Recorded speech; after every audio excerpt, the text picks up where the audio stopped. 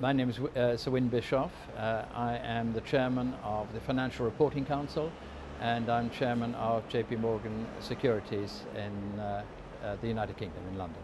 Well, it is the largest international financial centre, certainly.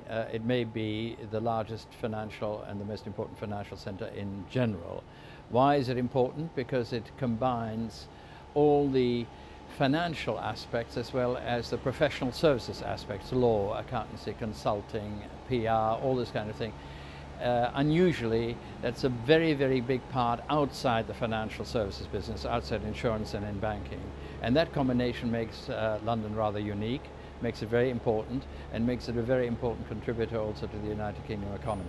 Obviously, the determination ultimately of the referendum will be very important, Brexit or non-Brexit. In my view, the United Kingdom is still a very large market.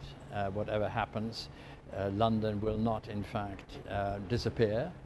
In my view, it may very well be diminished, and people will have to think about that. So that's one issue.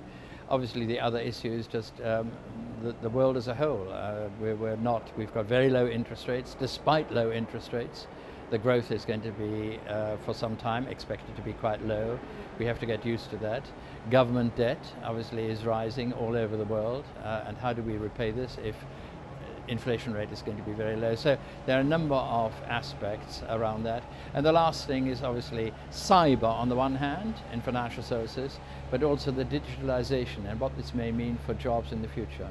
Well, it's becoming a little bit of a tradition. I spoke at the very first City Week, which I think is the sixth one. I think it brings people together, not just in the United Kingdom, but across the globe. I think it's very useful to remind ourselves of the importance, obviously, of financial and professional services in the UK.